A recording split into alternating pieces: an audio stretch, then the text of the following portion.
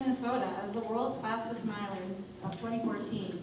You're a Minnetonka High School alumnus, and you remember last year's great press conference. He had a quick, thick Minnesota accent.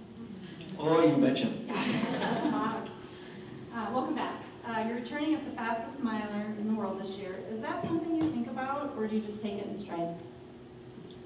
I just thought about it again. No, I don't really. That race was a long time ago.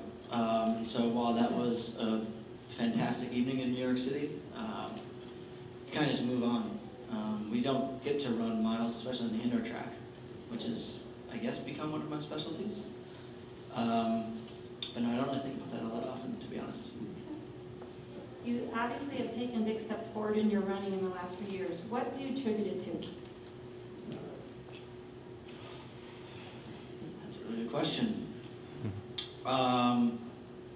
The boring answer, consistency.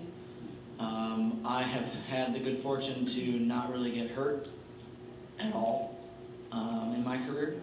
I had one minor setback in 2010, but quickly remedied.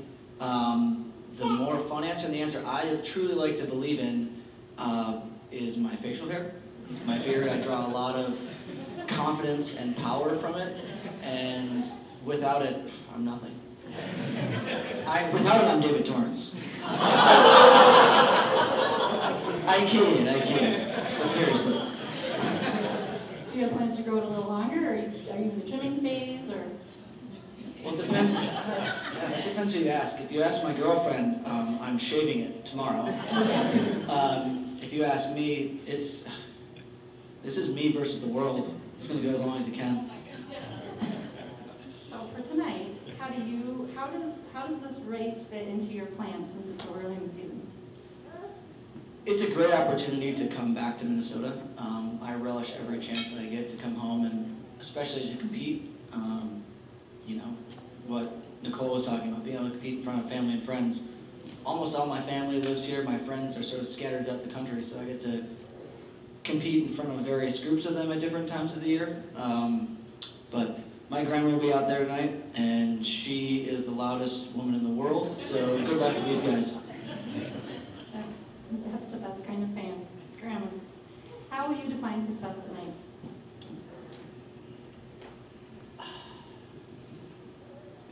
A headwind would be really rough for me. It would be a successful race if I beat David Torrance and win $15